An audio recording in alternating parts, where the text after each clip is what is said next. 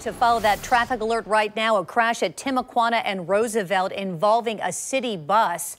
You can see that bus on the right there, and traffic is slow moving. Looks like a car hit the bus from behind. We've been told that 4 people on the bus have been transported to the hospital. We are continuing to follow this breaking news, but if your travels take you to Timuquana right there at Roosevelt, you'll want to avoid that area. As you can see, traffic is backed up. We'll continue to monitor this with Amanda DeVoe throughout the morning.